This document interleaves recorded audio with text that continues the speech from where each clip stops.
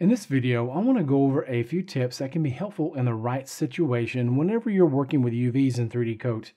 The first thing I want to touch on is taking a mesh that you've recently added into the scene, unwrapping it, and moving it to a current UV set. To do that, I want to go ahead and select this layer. I'm going to go ahead and isolate it by holding on the Alt key and clicking on the visibility icon of the retopo layer. And now that that's isolated, I don't want to unwrap it into this one just yet. I want to move it later on, but I need to unwrap it into one that doesn't already have a layout done. So I can go to the upper left-hand corner, and this list menu will allow me to select a UV set that currently exists in the scene, or I can add a new UV set. I can also delete unused UVs, and I can rename a currently selected one. The second list menu will allow me to move whatever faces may be selected to a given UV map that's already created. So I can go right here to this little icon, third from the right, at the bottom of the Retopo Objects panel. Click on that. It's currently assigned to this one, even though it's not unwrapped yet. So I need to assign it to the UV map that I want to unwrap it in. I eventually want to move it into the fuselage, but if I unwrap into this set, it's going to disturb everything else, and I do not want that. The UV map for wings, I think, is blank. These faces are assigned to this UV map. I've already created the seams, and now I'm ready to unwrap it. With one of these chosen, I can go to the tools for the UVs here, which are active now. I'm going to go ahead and click unwrap. Now with that done, I can reselect these. I can drag select over them as well, and then come back to the list menu and move it where I want to place it. And that is this fuselage UV set. Now it is large. I could have scaled it down previously, but that's okay. All I have to do is select those again, select all faces on layer, and I can move it off to the side temporarily. A middle mouse clicking to pan, right middle mouse clicking and dragging left and right to zoom in and out.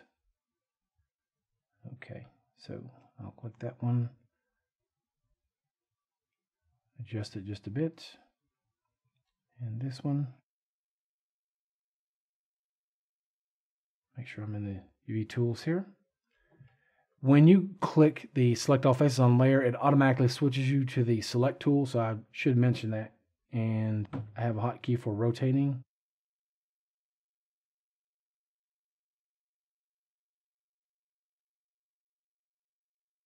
Now, I'll drag over these two.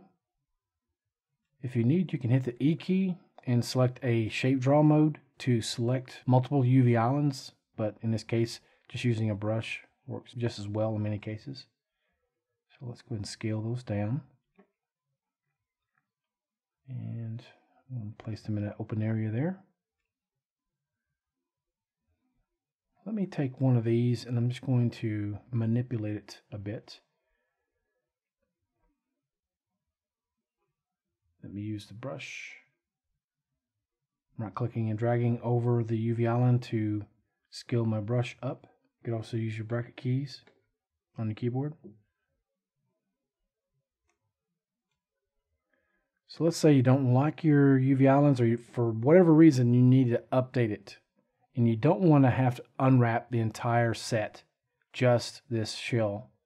To do that, you come over to the UV tools here, make sure one of these is selected so that your UV tools are active.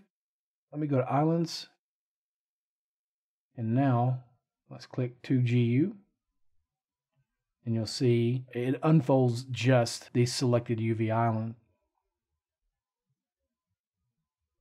You have other unfolding algorithms that you could use as well, but in this case, 2GU is probably the better one.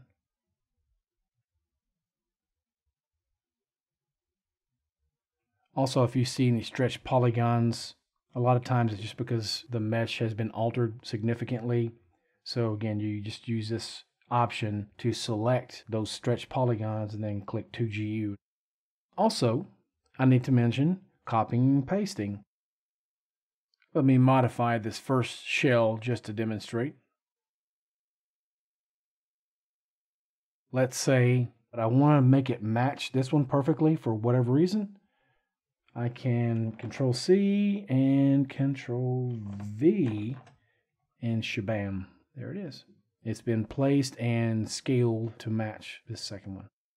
So I'll quickly move these into place. I'm going to speed up the playback while I do it. Scale those down.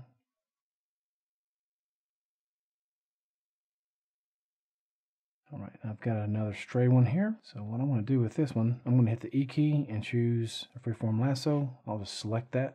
And let's make sure that the mesh layer it's on is visible, because 3D Coat kind of locks you out from working on it if it's not. So again, I'll select that. Now I can scale it up.